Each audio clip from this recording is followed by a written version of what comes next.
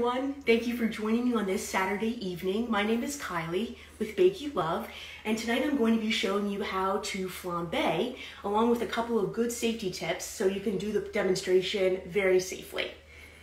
So I have my saute pan here at the ready, and I have all of my other ingredients and everything together, and we'll go through that in just a moment.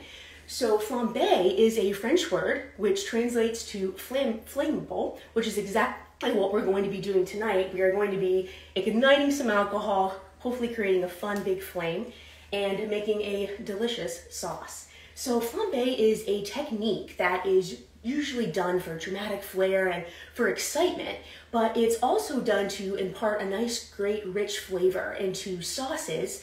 And this is done when the alcohol is ignited, it burns it off, and you're left with that nice, rich flavor behind in your sauce without that sharpness that alcohol can sometimes impart.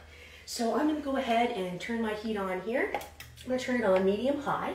So I have all my ingredients here, and tonight we are going to be making a banana foster sauce, which is a great classic sauce. It's a component to one of our recipes in the American Classic series that we have going on right now. It is part of the May box, which is a Banana Foster's sticky bun. So this delicious sauce is made, and then it is poured over a sticky bun base. So I have, like I said, all my ingredients here measured out, which is great. You want to have that already going, because you'll see that this process goes very, very quickly. But for any recipe, you want to make sure you're not running around the kitchen and trying to get all of your ingredients together at the last minute. So you're just going to add your ingredients according to your recipe. So I have my saute pan here, as I mentioned, and I have a heat-proof spatula. So I'm going to go ahead and just kind of get those stirred up. The other important things that I have at the ready is a lid that fits down over my saute pan. In the event that your flames get a little bit wild and crazy and you're a little bit concerned, you can just pop your lid down, it'll snuff them right out, and you'll be safe and good to go. Last but not least, I do have a fire extinguisher here. It's always great to have one whenever you're lighting alcohol, and it's just a great safety measure to have in place, although a fire is very unlikely. So I'm just gonna keep stirring these ingredients here. And stirring is something that's great right now to do with your ingredients. However, when I do go to light my ingredients, I don't want to mix in my alcohol because that dilutes it, and we're not going to get that nice ignition when we light it.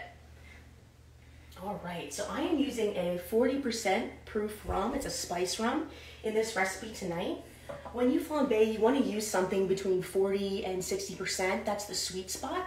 It has just enough alcohol concentration in it to give you that good ignition, but you don't want to use anything higher than that. Like 120% proof is highly flammable and can be dangerous. And most beer and wine is pretty low in alcohol concentration, so you're not going to get a whole lot of flame. You might get a little blip, but it's not going to be anything too exciting. So you can start to hear my ingredients are bubbling, they're happy, everything's kind of coming together. I'm just going to finish stirring that in. And when I do go to add in my alcohol, I'm going to turn my heat off for safety reasons. And I'm going to add it in around the edge of the pan. And that again is to kind of keep it separate from the rest of the ingredients. And I am going to also wait about 5 to 10 seconds before I light it, because this is going to allow that vapor pressure to build up. It's going to give us that great ignition that we are looking for. All right, so I'm going to go ahead. I'm going to turn my heat off. My ingredients are where they need to be. I'm going to add in my rum around the edges there. Give it that couple of seconds, and we're going to light it. There we go. That is what we are looking for. This is the excitement of flambé that we all crave.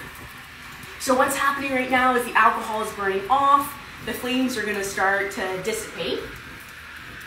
Sometimes, like I said, it's a smaller flame. Sometimes it's a bigger flame. It can be pretty exciting.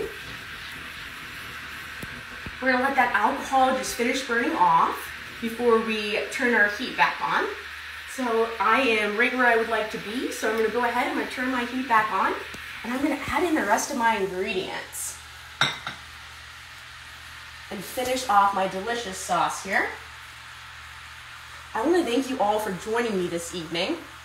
And if you joined us a little bit late, or you want to see these steps and go through them again before you try your hand at flambeing yourself, you can go to our blog at blog.bakeeatlovebox.com, where we have a post that goes through step-by-step how to flambe, with a really great bonus at the bottom, which is the Banana Foster's sticky bun recipe.